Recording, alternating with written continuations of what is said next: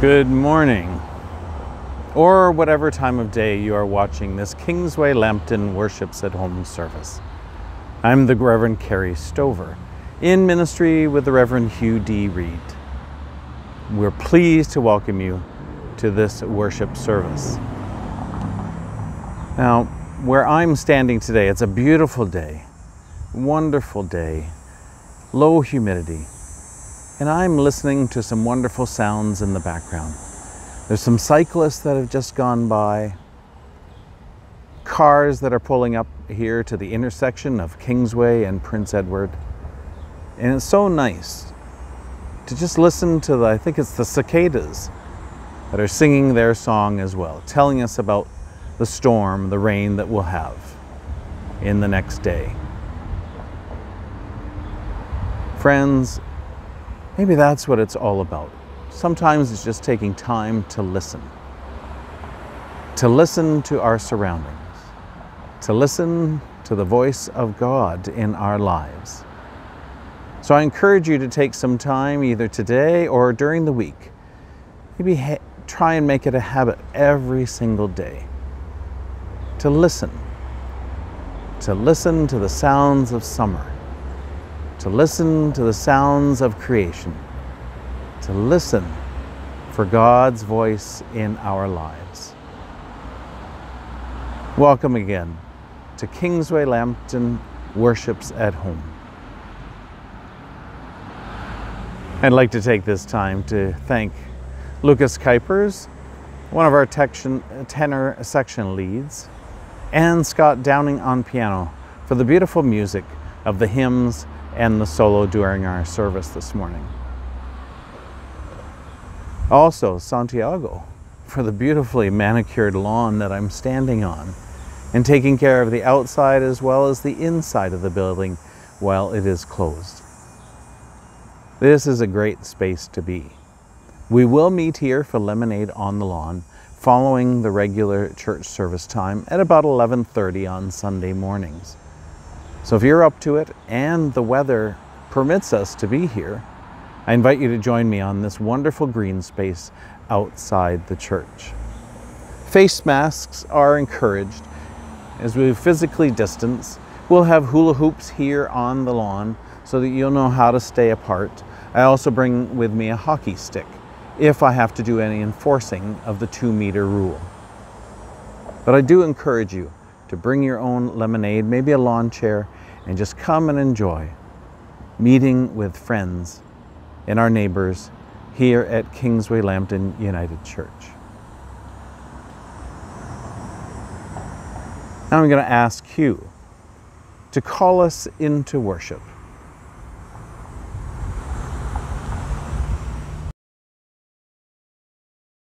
Come, gather, breathe, you who have borne the burden of the week and the heat of the day.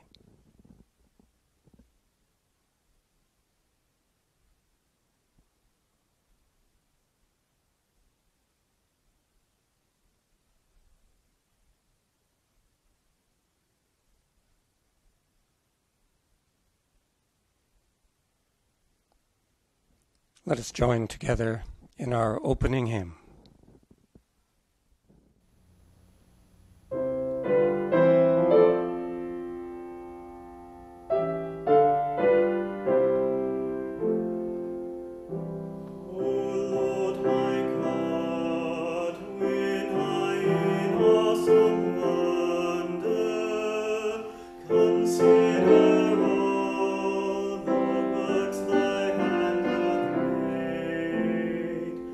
I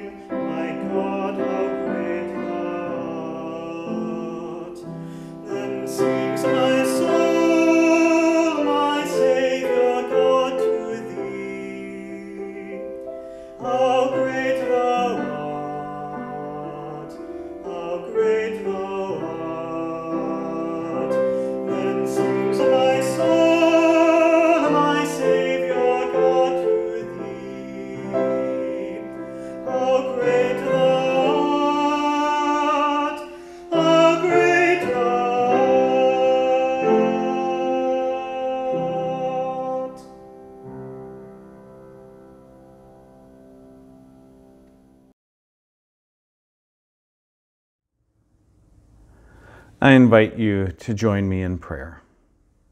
Let us pray. God of light and love, you make all things new. We are blessed to be together in this time of worship. You invite all, regardless of ethnicity, gender, sexual identity, age, mental and physical ability, and into your fold to receive your blessing. Justice and right relations have their source in you. We are filled with joy to be loved as your children. As we gather, make us one in worship and thanksgiving. We lift our voices to proclaim your all-encompassing love. May our praise be united with the praise of all your people. You are our Savior and our hope, and we come to say thanks during our time together. In Jesus' name we pray. Amen. Let us join together in our prayer of confession and renewal. Let us pray. Lord, your redeeming word of love and acceptance is rest for the weary and a light for our paths. Forgive us when we seek rest where there is no rest. Forgive us our missed opportunities to forgive, to love, to heal, to grow. By what you have done in Jesus for all creation, you have revealed true life, given eternal life, and opened every moment for new life. Restore us to you and to one another in this summer season of rest, growth, and renewal. In Jesus' name, amen. Friends, remember and believe that anyone in Jesus Christ is a new creation. Behold, the past is finished and gone, the new has come. Whatever would hold your life to some bitterness, to a sin, or to a wound, has no right to your future. Our sins are forgiven. From this day forward, walk in newness of life, and thanks be to God. Amen.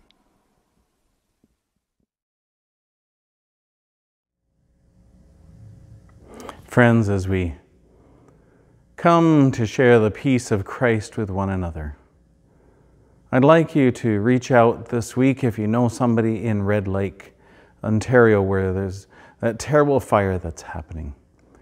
Or if you're at all possible, to reach out and help either the United Church or the Red Cross as they receive funds to help the people in Beirut, Lebanon. Two tragedies, different parts of the world. Still, people are displaced. People are in sorrow. People are grieving.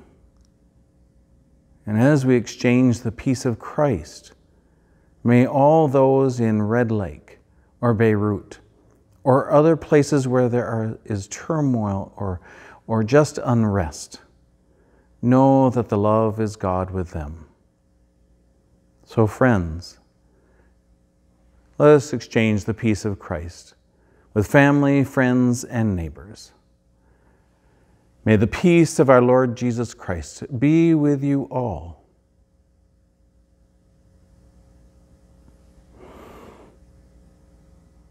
Let us reach out to our family, friends, and neighbors, continuing to keep that connection alive with the love of Jesus in our lives. We have a lot of birthdays and one special wedding anniversary that I'm going to announce in a moment. But first to the birthdays, the good news of the birthdays. And Dorothy Foster, happy birthday on August the 18th. And Amanda Wetherall, our alto section lead in the choir, and who we heard just a few weeks ago in her beautiful solo and leading the anthems. Her birthday is on Wednesday, August the 19th. And then on August the 21st, Bev Judson celebrates another trip around the sun. Congratulations to all those celebrating birthdays. And for an anniversary this week, we have Esther and Hugh celebrating on the 19th, the Wednesday. So congratulations, Hugh and Esther. I believe it's your 37th wedding anniversary, if I've done my math correctly. So congratulations, and hope you have a wonderful celebration. And for all those that are celebrating birthdays and anniversaries or other special occasions, we light this candle in celebrating your good news, and that the light of Christ is in you and will always be with you. Esther and Hugh, I ask you to blow out our match, and we give thanks to God. And now Hugh will lead us in the Lord's Prayer. Let us join together in the prayer Jesus taught us. Let us pray. Our Father in heaven, hallowed be your name. Your kingdom come, your will be done on earth as in heaven. Give us today our daily bread. Forgive us our sins as we forgive those who sin against us. Save us from the time of trial, and deliver us from evil. For the kingdom, the power, and the glory are yours, now and forever. Amen.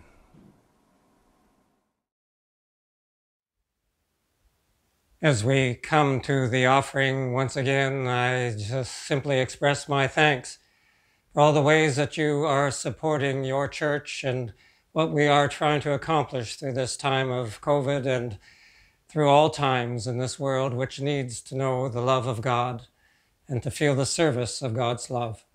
I also thank you again for all you are doing to support your community in every way as we make progress against this terrible illness and as we continue to seek to be part of the story of God.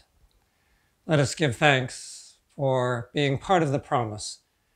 Let us join our hearts in prayer. O gracious God, receive these our gifts, together with the worship and service of our whole lives.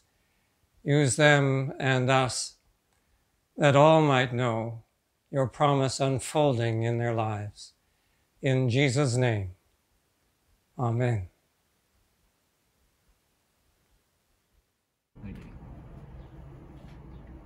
Our scripture reading today comes from Matthew's Gospel, chapter 15, verses 21 through 28.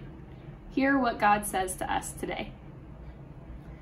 Jesus left that place and went away to the district of Tyre and Sidon. Just then, a Canaanite woman from that region came out and started shouting, "Have mercy on me, Lord, Son of David. My daughter is tormented by a demon." But he did not answer her at all.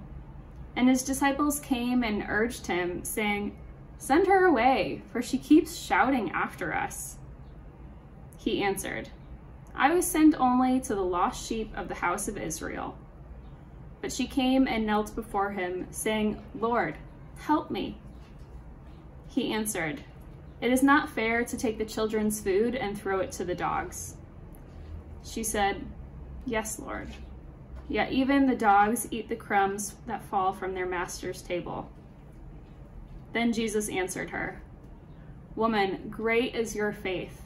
Let it be done for you as you wish. And her daughter was healed instantly. May God bless the reading of God's word.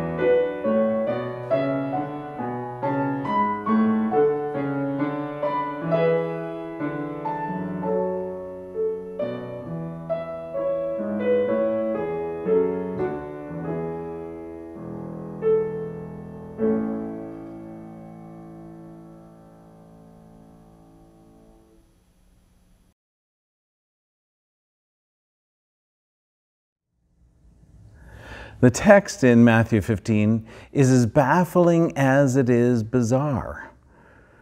A Canaanite woman comes to Jesus to heal her daughter. By the end of the story, her daughter has been healed, but between the crying and the healing, Jesus says some terrible things. I look at it on, he's arrogant, he's racist, he's misogynistic, he's just plain mean. Now, I always had the understanding that Jesus was truly human. But obviously, I don't want him to be too human. I want Jesus to be squeaky clean and without any faults. And Matthew doesn't clean up this story in chapter 15. Matthew actually gives us a very human Jesus, and he describes a picture of this woman. She's a Canaanite woman. She's not one of Jesus' people. She's not a person of Israel. She's not a Jew. Should he be surprised? After all, he's gone to the region of Tyre and Sidon. which is not inhabited by too many Jewish people. This is her homeland, not Jesus'. Matthew's choice of the word Canaanite seems a bit strange because by the time of Jesus, people were no longer called Canaanites. The name was no longer on the map. A bit like, we would be called Yorkies instead of Torontonians, taking back to the original name of the settlement of York until the city of Toronto was incorporated as a city on March 1st, 1834. Matthew chooses Canaanite on purpose. Not only is she one of the others, she is part of the marginalized and oppressed people of the day. She is a woman who is rarely and who would never have been approaching a person like Jesus in her time, but she is desperate for a healing for her daughter. She seems to know who Jesus is. She begs him to heal her daughter who is tormented by a demon. She's desperate and comes right up to Jesus to ask for his help in saving her daughter. Some scriptural scholars claim that only women who spoke to men in public were either beggars or prostitutes. Is that how we want to see how people are that are different than us? Do we also make them into objects of oppression and marginalized based on their gender or sexual identity, their nationality or their color, or their otherness of their abilities? The disciples don't want to think about such otherliness either. They want nothing to do with this Canaanite woman. Send her away, they tell Jesus. That's what they tried to do not long ago. But faced with more than 5,000 hungry people, which I spoke on 2 Sundays ago, they also said then, in the Gospel of Matthew, send them away. And Jesus said to them, you will give them something to eat. Now, the Canaanite woman isn't going anywhere, as we heard in what Leanne read for us. She may not be Jewish, but she calls out to Jesus in the language of the Jewish prayer, have mercy on me, Lord, Son of David. By doing that, she recognizes his heritage and his position of Lord of all, not just of the chosen. But Jesus isn't swayed by the familiar language. I was only sent to the lost sheep of Israel, he tells her. She won't give up. Lord, help me, she begs. This is where Jesus goes with the dog reference, a possible slur on being otherly rather than being of his own people. It's not fair to take the children's food and throw it to the dogs, he says. But the Canaanite woman is feisty and stubborn. The life of her daughter is at stake. Now, she argues with Jesus using his own words, more so than the Pharisees or the scribes or the Sadducees did when he will be on trial in the temple. The Canaanite woman says, yes, Lord, yet even the dogs eat the crumbs that fall from their master's table. And when Jesus hears this, he says, woman, great is your faith. But some would say she has had no confession of faith. Or has she? When she calls him Lord, she recognized Jesus as Lord of all. A confession of faith from a woman who is second class, or maybe even third or fourth in a society of the day. She calls him Lord because she believes that he can do many things. He is the one, the true, the way. The feeding of the 5,000, the walking on the water, and the faith of Peter. The faith of all of us when we're in troubled times. When this woman says to Jesus, "Yes, Lord, yet even the dogs eat the crumbs that fall from their master's table," Jesus finally heard. He listened with his heart, and he learned that she came to believe in him. He listened with his heart, and he learned that she came to believe in him. He listened with his heart. And then Jesus saves her daughter for saying that, "You may go, and the demon has left your daughter." Jesus was converted that day to a larger vision of the commonwealth of God, the kingdom of God. Jesus saw, listened, and heard a revelation of God in the voice and in the face of the Canaanite woman. Matthew has placed the story of Jesus and the Canaanite woman between the two feeding stories. The feeding of the 5,000 that I preached on just a couple of Sundays ago. And in the future, the feeding of the 4,000. Another feeding story near the end of the Gospel of Matthew. The Canaanite woman, a person that is an other in society, taught Jesus that she and her daughter deserve more than crumbs. That she, like all others in society, are equal to those that Jesus came for, provided the way for, provided the light for. It's a lesson for our own day. And so if Jesus can be changed, can we?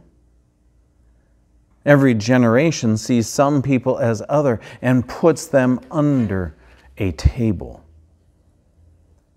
We could make a long list of the people that we see as different. Different race, different nationality, different customs, different abilities, different religion, different age. And our indigenous brothers and sisters have had to deal with being the others in their own land for centuries. Many times I've heard people, even my own friends, some of my family members, who have spoken about what happened to my Canada. We've let too many immigrants in. And especially the refugees who do nothing for the money that the government has given them. They actually add nothing to our society, is what I've heard. I've also heard, as some of you have heard me say before here, go back to your own country, where you belong. My guess is that when I hear folks talking like that they like our Canada, our Ontario, our Greater Toronto area to be of people that look and act like themselves. We see it and hear it all around us in our daily lives, where Muslims, Hindus, black people, the homeless in our city, people from India, people from Southeast Asia or China, we see and refer to as the other. We don't see them as the beloved children of God.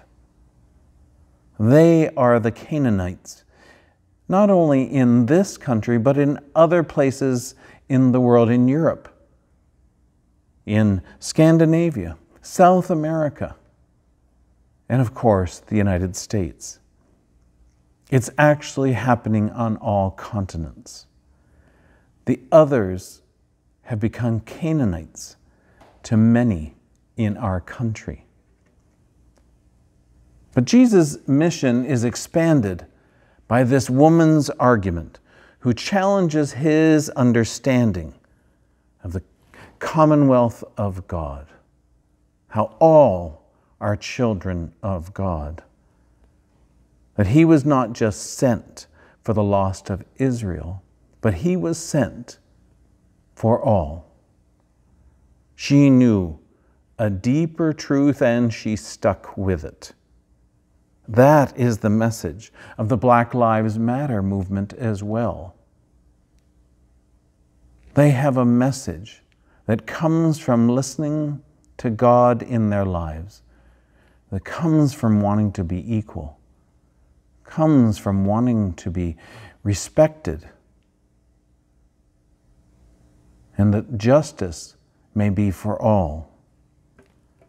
There's a deeper truth within this message today from Matthew's Gospel, where we are all beloved children of God, that we all deserve to live in society where justice and equality is for everyone, no matter what our background is, whatever our ability is, whatever our color is, whatever and wherever our origin of birth was.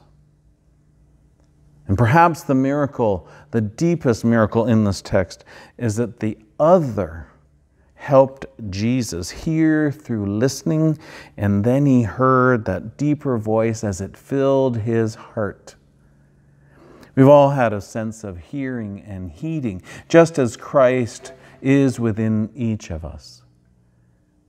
When we listen with the ear of our heart, we listen to Christ.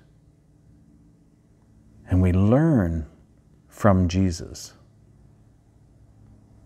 When we listen with the ear of our heart, we listen to Christ, who died for us, who rose for us, and we learn from Jesus.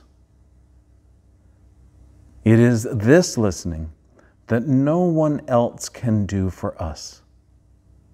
Each of us bears this responsibility, for it is a gift that God has given to each of us, to open our hearts to receive Him. The listening that Jesus did changed the direction of his mission in Matthew's Gospel. The work of Jesus expands to all through the words of the Canaanite woman, the other in society. The message for all of us today is to listen with our heart and then be persistent and come to Him with a sense of our own needs and our helplessness, and give Him thanks for the gift that He has given us and for His love in our lives. And by doing so, we become part of the listening and learning about the way, the truth and the light and love of Christ, and be a part of the mission of acceptance of all at the table. Not just brushing off the crumbs for the others. For all the blessings and welcoming others into our lives, I say thanks be to God. Amen. I invite you into a time of prayer. Let us pray for those that are in need of prayer, even ourselves. And in between the intercessions today, our response will consist of me leading with, "Come, Holy Spirit." And the response to that will be, "Fill us, flow through our world." Let us pray.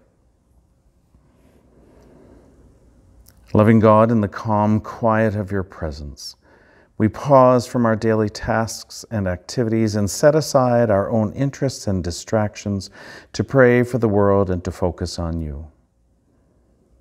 We remember before you and pray for all families in their daily life and work, our families, friends, and neighbors, those we work with, and those whose faces we recognize regularly but do not know.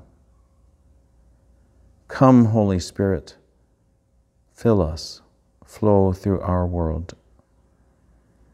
We pray for this community of faith, our United Church of Canada region, and congregations of other traditions and faiths, near us, far from us.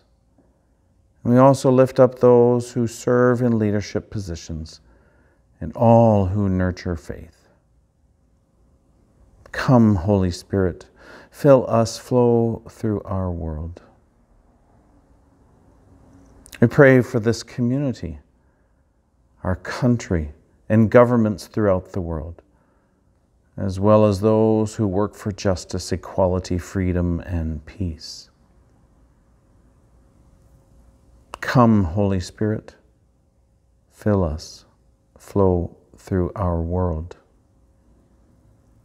We pray for the victims of hunger, fear, injustice, and oppression, as well as those who are in danger, sorrow, and any kind of trouble, both near and far.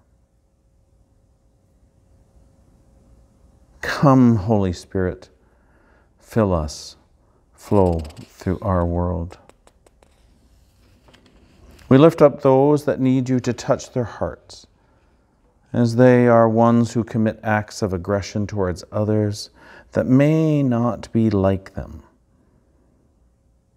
We ask this so that they may recognize the evil of their actions and may turn to your way of peace and goodness, to be respectful for the life and dignity of every human being, regardless of religion, origin, wealth, age, mental or physical abilities, sexual identity, or poverty. Come, Holy Spirit, fill us, flow through our world. We pray for those people and situations on our hearts and minds this day, especially those that are frontline or essential workers during this pandemic, the caregivers or helpers that are assisting loved ones or neighbors, and those that are ill or weary while waiting for a diagnosis, or now have a diagnosis. We ask for your healing and comforting presence with Dave, Libby, Andrea, Kathleen, the mother of Anne McMinn, and for all those helping their loved ones in long-term care homes, or in hospital, or in their own homes.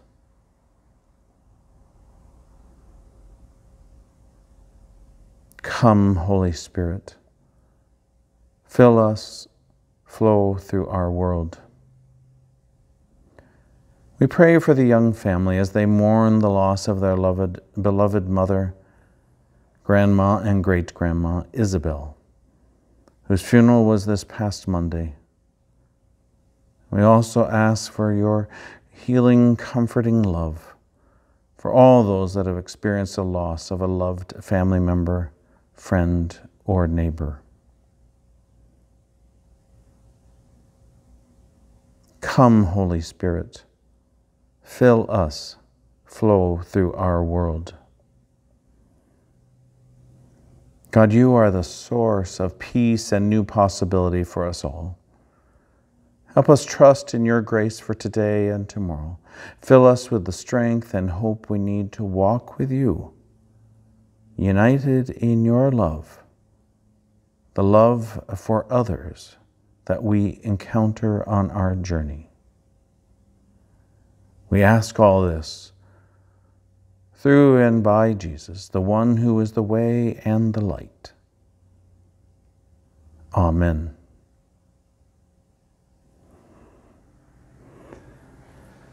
As we're coming to the conclusion of this worship service, just a few announcements. There is an official board meeting on Tuesday, August the 18th from 7 to 9 p.m. via Zoom. So if you're an official board member, please have a look in your email for the details. There will be lemonade on the lawn where I recorded the opening and welcoming to this service. We will physical distance, wear our masks, and I hope to see you there, weather permitting. If it does look like rain or we've had rain, we will not gather on the lawn. I want to remind you of the Alpha Online program that will start this September. Please contact Judy Crichton if you're interested. Now let us join our voices in praise as we come together to sing our final hymn of this worship service.